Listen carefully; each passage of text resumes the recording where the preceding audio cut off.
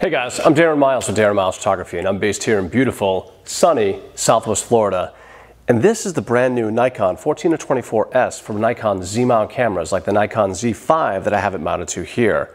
It's a lot lighter, it's a lot faster, it's a lot sharper, but it's also a lot more expensive. So is it worth it? Let's find out.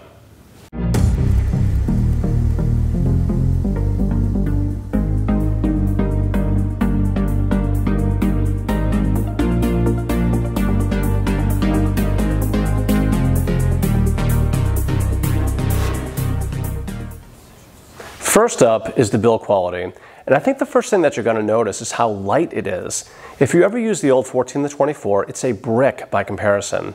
The old LEDs came in at 2.2 pounds. This new one comes in at only 1.4 pounds, which is pretty amazing considering it covers the same focal length and aperture range. The zoom ring is smooth and tactile with the perfect amount of resistance. You'll note that the barrel doesn't extend or retract, however, you can see the front element extending and retracting on the inside of the lens. The focus ring is also smooth and tactile with the perfect amount of resistance. Now, Nikon's done something here that I've never seen before on a lens.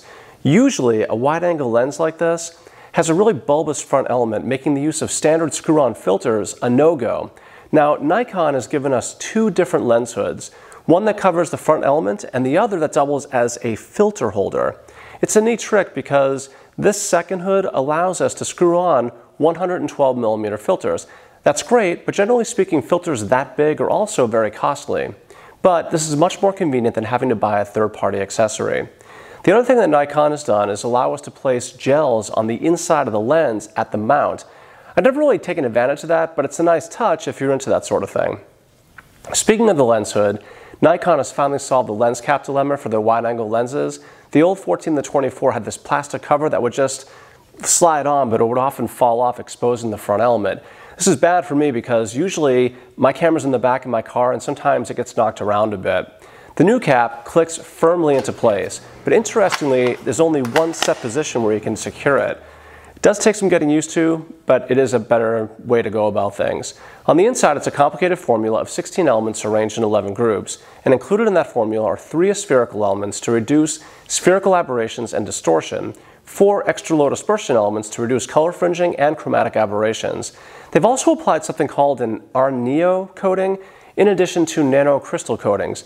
According to Nikon, this prevents ghosting and reflections. Altogether, it sounds really impressive. The aperture ranges from f2.8 to f22, and there are 9 rounded aperture blades for smooth bokeh rendering should you need it. Usually with wide-angle lenses, we're generally trying to get everything in focus, but nice bokeh is a bonus should you need it. I mean, you have to get close to blur the background, but it's pretty cool. Something that's also new for Nikon this time, and this is borrowing from the folks over at Zeiss with the Batis line, Nikon has incorporated an LED light display for the focus distance meter. It's a nice trick, but when I'm manually focusing, the lens seems to react to how quickly I turn the focus ring rather than by how much. I think I prefer an analog distance meter.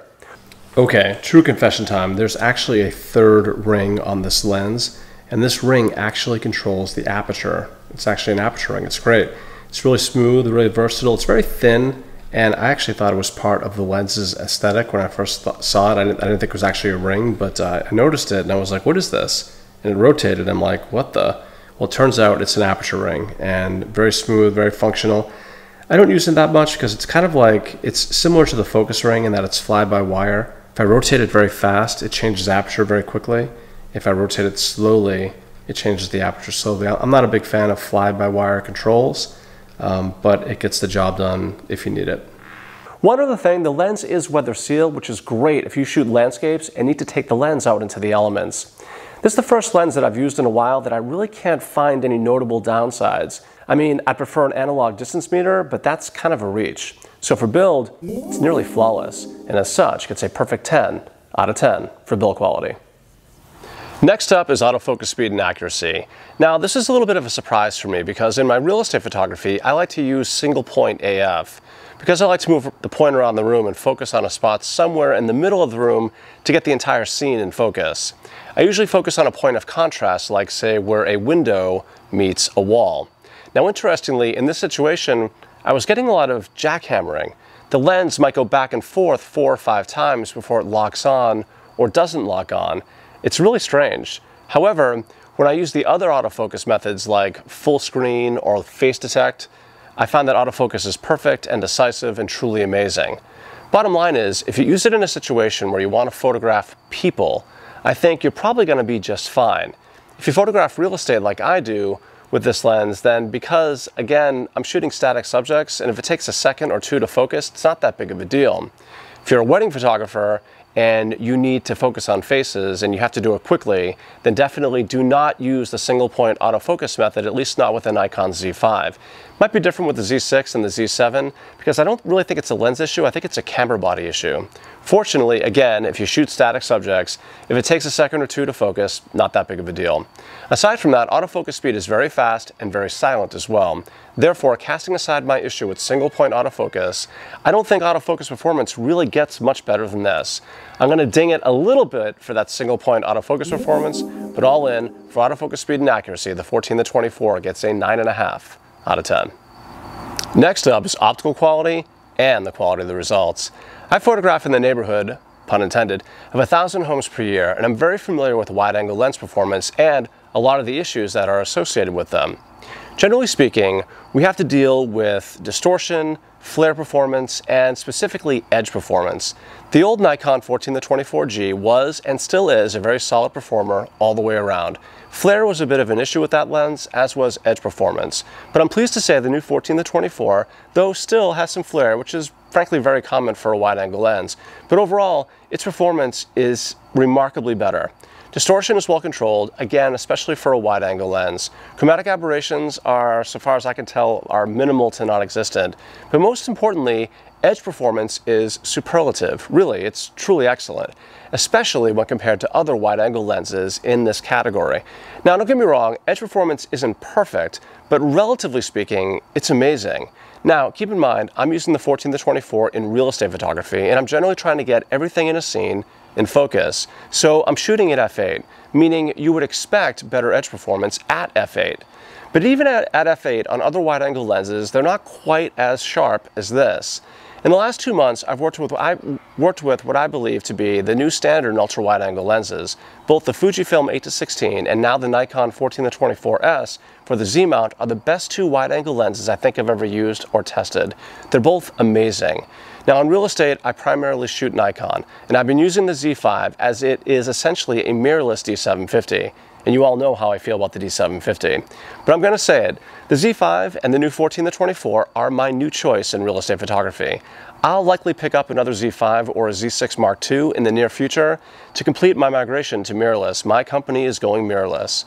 And the new 14-24 is, in my opinion, the new standard for an ultra-wide-angle lens. But, as with all my reviews, don't take my word for it, see for yourself. The next 2 minutes or so will be a series of still images and video clips shot on the Nikon 14-24S. And I'll let you be the judge, but to my eyes, the 14-24 is simply one of the best wide-angle lenses you can buy in the marketplace today.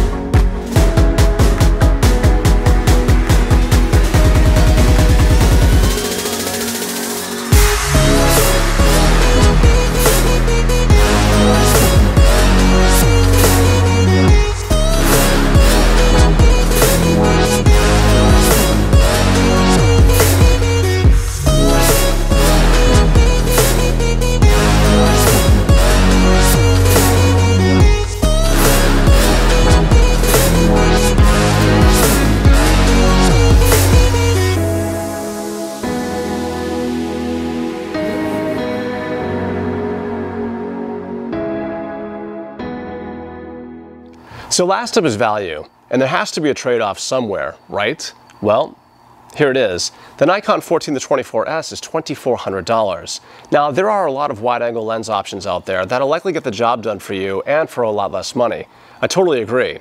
But if you're like me and you're a legacy Nikon shooter who wants to stay in the Nikon system and is migrating to Nikon mirrorless, then a lens like the 14-24 should make sense for you if you make your living in wide-angle photography. Now, there is one other important value consideration here as well.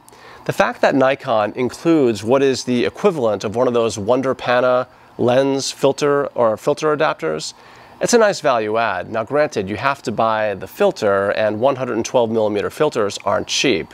Bottom line, the 14-24 was easy for me to justify because I shoot so much real estate and I have a very discerning client base who want the very best. A lens like the Nikon 14-24S helps me stay ahead of the competition. It's a truly amazing optic, and I believe it's worthy of its lofty price tag. Now, whether that makes sense for you in your business, well, that's up to you. For me, it's been a very worthwhile investment. So for value, the Nikon 14-24S gets a 9 out of 10. To wrap up this review, we gave the Nikon 14-24S f2.8 lens for the Z-mount system a 48.5 out of 50 and our coveted Editor's Choice Award. The final word: if you happen to be a working professional who shoots real estate photography for a living and you have a discerning client base, then I don't think you can go wrong with the Nikon 14-24 f2.8S lens. It's an outstanding performer that checks many of the boxes needed for the working professional. Stellar optics, relatively lightweight, weather sealing, etc. It's a lens truly at the top of the wide-angle lens mountain of lenses out there. But in order to obtain such outstanding quality, well, you just have to be prepared to pay for it. I'm Darren Miles with Darren Miles Photography, and I'm based here in beautiful, sunny Southwest Florida. If you like videos like this, please go ahead and give me a like, or better yet, subscribe. Thank you so much for watching, and until the next time, happy shooting.